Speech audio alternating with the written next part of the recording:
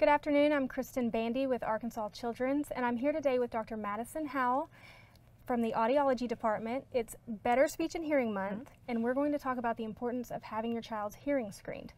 How are you? I'm good, Kristen. Thanks so much for having me today. Thank you for joining us.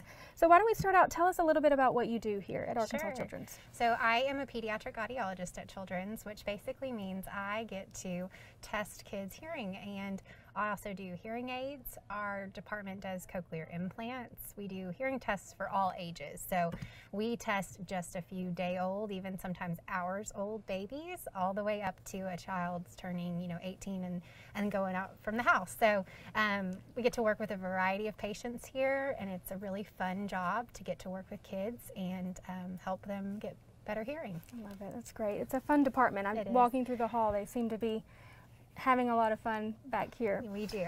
So let's talk about how is hearing loss diagnosed in children. I know you mentioned you screen newborn babies, but how is it the process? Yeah, and going off that question, there's kind of several different ages that we see, like I said. So for an infant or a newborn, it is a law that they receive a newborn hearing screening. So every birth hospital should be screening infants for hearing.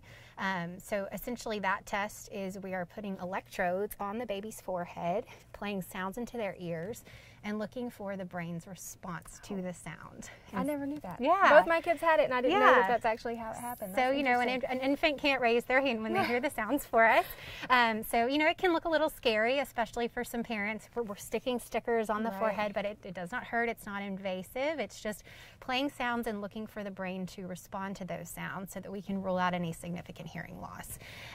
Now, if the infant does not pass the newborn hearing screening, there is an opportunity for a re-screening. So after they're discharged from the birth hospital, a few weeks later, they would come to a facility like our hospital here and have that screening repeated just to see, was there some fluid left in their ears from the birthing process? Was the equipment not functioning appropriately? Just to double check. And if they're still not passing at that point, then we do a full diagnostic ABR, auditory brainstem response test. And that is where we're actually playing lots of different pitches and frequencies, and we're measuring exactly what that infant can hear through those electrodes by watching how the brain responds. So ideally with an infant, we want to have all their screenings done by 1 month of age. We want the full diagnostic test. We want to really know how they're hearing by 3 months of age if they haven't passed the first screening. And then the goal is by 6 months of age to intervene or if they need hearing aids to make sure that process is started. So that would be more the infants. Now we also see kids of all ages. So when we're talking about older kids, a lot of those kids come to us from a failed hearing screening, which would be at school or the pediatrician's office. They kind of do a modified, quicker screening test, and if they don't pass that, then they would be referred to us. And that's where they come here to a sound room like this, and we do a full diagnostic test to see how their hearing is. Is that hearing screening at the pediatrician, is that typically part of a wellness visit, or is it a separate visit? It should be a part of a wellness visit. It's not always a standard well-child check for every single visit to do a hearing screening. A lot of times we see it when they're getting to preschool age, and a preschool might require that for like a physical to go to school. Kindergarten is another one that we see a lot of screenings happening at the pediatrician to go to kindergarten. But if you're ever concerned about hearing, ask the pediatrician to do a hearing screening, and they should be able to. Gotcha. So how common is hearing loss in children? It's actually a lot more common than people think. About every 2 to 3 kids out of 1,000 kids have hearing loss. So that's a lot. It is a lot. You think about your average elementary school might be 1,000 to 2,000 kids. We're talking about 5 to 10 kids at that school who have hearing loss. Wow. So, and do you always catch it at the newborn screening, or does it happen that it happens after the fact? Sure. It's exactly like that. It can happen afterwards. So there's 2 different types of hearing loss in childhood that we see. There's congenital, which means they're born with hearing loss. And then there's also progressive or acquired, which means it happens later in life. So the newborn hearing screening is great. It was implemented in the 90s, and we've definitely caught a lot more kids born with hearing loss since then. However, it's not perfect. We still do miss some, and there are some kids who the hearing loss actually comes later in life. So, and that's without an accident or anything. It was okay when they were born, and then it And typically, so like a progressive hearing loss would maybe be a genetic hearing loss. There might be other members of the family who had hearing loss that developed later, but it can also be from an accident, a head trauma or an illness that could have damaged the ears. Right. So why is it important? You get it done at newborn, and then you get it again at kindergarten. Why is it so important to make sure that your child gets that hearing screening? Sure. It's partly just because you never know what's going to happen. Right. They may have passed newborn hearing screening, and like I said, something could have happened between then and that screening that they had done a few years later. They could have acquired hearing loss. There could have been an illness that affected the ears, and it's still just a screening. The newborn hearing screening is exactly that. It's not going to rule out all types of hearing loss. It definitely rules out anything significant, but there might still be some mild or slight hearing loss that was present there that they still passed the screening, but maybe not until they're a little older, like 3 or 4, and you're starting to notice they're not saying some words right, or they're talking really loud, or maybe they're turning that TV volume up to the point where you're covering your ears. Those could all be signs that they have potentially some hearing loss and need a hearing screening. And while we're discussing that, what are some other signs that parents can be on the lookout for? Yeah. If they are concerned. Sure. Outside of turning the TV up way too loud, which I'm guilty of. And that's a hard one. It's a hard one. It can be a little behavioral too, but definitely speech and language is a huge indicator of hearing problems. So if you're worried that your child may not be meeting speech and language milestones, so for instance, by 18 months, we want a child to be saying roughly 20 to 50 words. By 24 months or 2 years old, we're getting up to about 200 words. We're starting to put 2-word phrases together like eat more, want please. If you're not seeing those milestones being met, it could be that your child's not hearing speech properly in order to produce it. So that's one really big indicator. We also see kids who have hearing loss struggle with attention. So, if you're not able to hear something, you're not going to attend or focus on it as much. So attention concerns, we do see a lot of people referring to us to rule out hearing loss before they diagnose attention deficit disorder and other attention-related things. So that's definitely something to look for. If your kid's just asking, huh, what, and things like that, a little more than normal, then I would definitely talk with the pediatrician about a hearing screening. It's so hard because a lot of the things that we're talking about seem to be typical kid behavior that as parents we expect, but it's watching and paying attention to how often these things are happening. Yes. So tell me, if a child has a hearing issue that is not properly diagnosed, how can that negatively impact them in their day-to-day? Sure.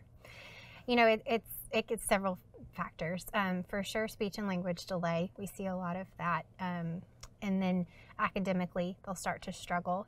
Early on, kindergarten, we're not learning too difficult of material yet, but once we start to see kids learning to read and write, literacy starts to fall behind because they may not be able to hear all those speech sounds. I think, Kristen, that's one thing people don't always understand about hearing loss is a lot of people either think you're hearing or you're deaf, but there's a very big spectrum. So for some kids, they might hear low frequency speech sounds like or buh, those kind of speech sounds, but higher pitched speech sounds like s or T or CH, those are harder for them to hear.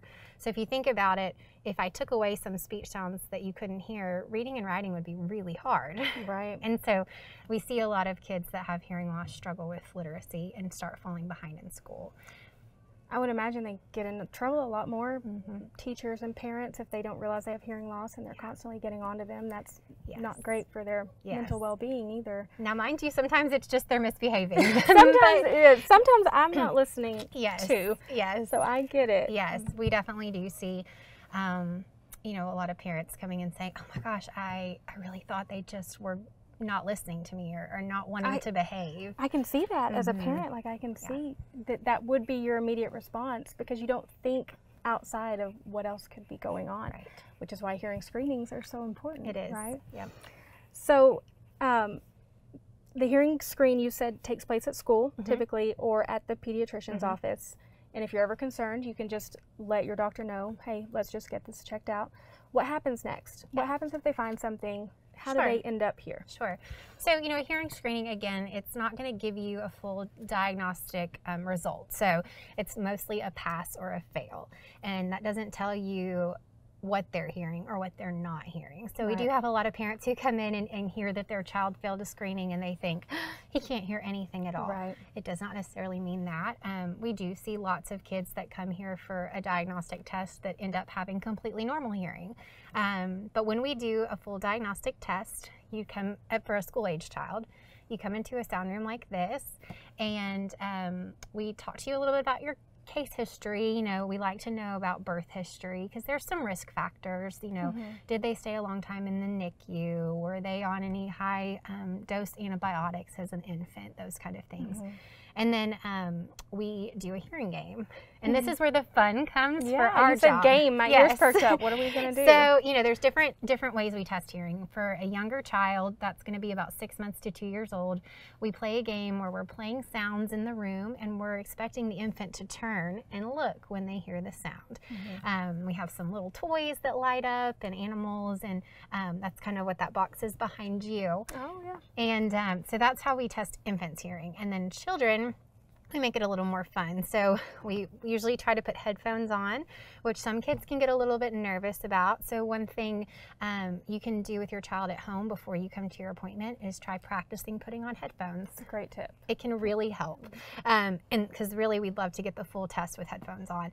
And then we have lots of different games. So we might say, okay, you know, I want you to pop the popper every time you hear the sound, or I want you to throw the toy in the bucket. So we try to make it more fun than just raising your hand or pushing a button.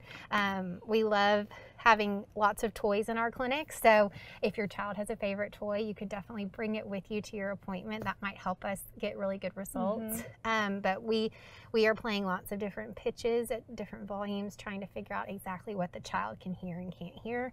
And then the cool thing about our clinic is we go over results that day with the family. So that's awesome. you leave knowing. No stressful 2 or 3 days There's of not. waiting. No. Now, sometimes we don't always get the full test and we have to bring you back, but for the most part, you can leave knowing the answers that day. That's awesome. So it's a really nice thing to give parents that peace of mind. Yes, I love that. As someone with a lot of anxiety, that would be incredibly helpful. Yes. So this is the booth that you do all the testing in. Yes. And typically you'll be over here?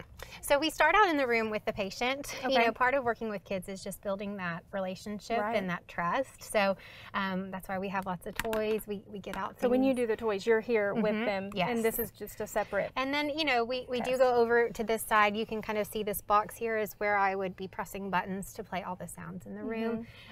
Sometimes it takes 2 of us. So sometimes we might bring in another audiologist just to try to get really good results and make it more fun to have someone here in the booth as well as someone doing the testing on that side. Yeah. We are equipped to do some testing in here too. That machine behind you is actually also an audiometer that can make sounds. So for some of the older kids, I can actually just do my full test in here with them.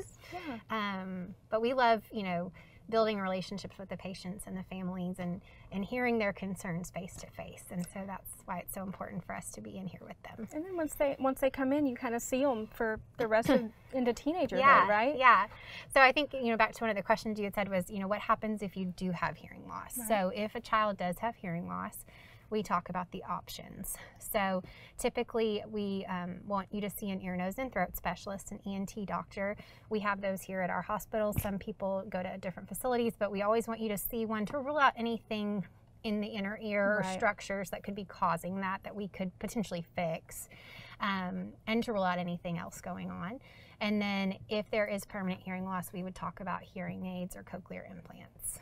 So what I'm hearing is that you are very thorough. We are checking to make sure there's not something going on in the brain and in the ears and everything. And I love, as a parent, to hear how incredibly thorough we are instead of just assuming it's one thing. And I love that. And it's really neat because here, especially at Children's, you can do all of that in one location. One location. That is not uncommon for our kids who do have hearing loss to be seeing audiology, going to see ENT, and then part of Better Speech and Hearing Month is also speech, and so we actually have speech therapists who work with our hearing impaired kids as well. So we really take a full team approach, and it's open communication with all team members. So definitely, you know, I think it gives parents peace of mind when they hear of a child failed a hearing screening to know that they're going somewhere they can get answers. Right.